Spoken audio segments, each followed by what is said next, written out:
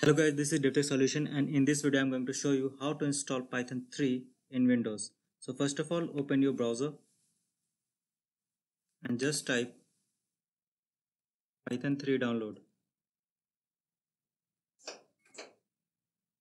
Go to the first link and just click on download Python 3.7.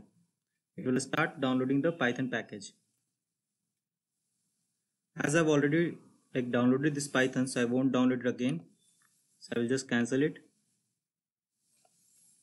then close my browser.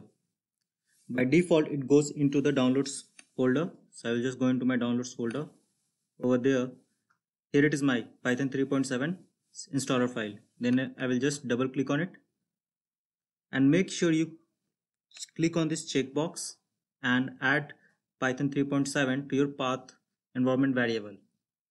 Then after that, click on install now and then click on yes.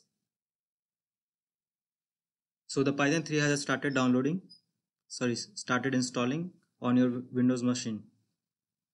So just wait a little.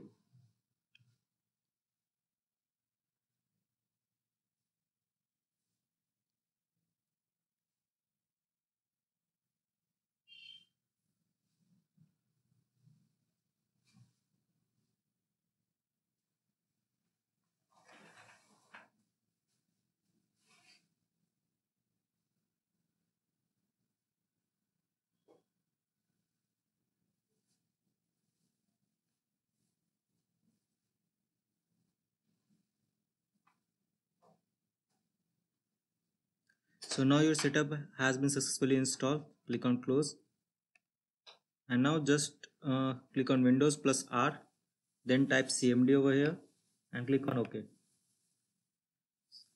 Over on the CMD, type Python to open the Python in interactive mode.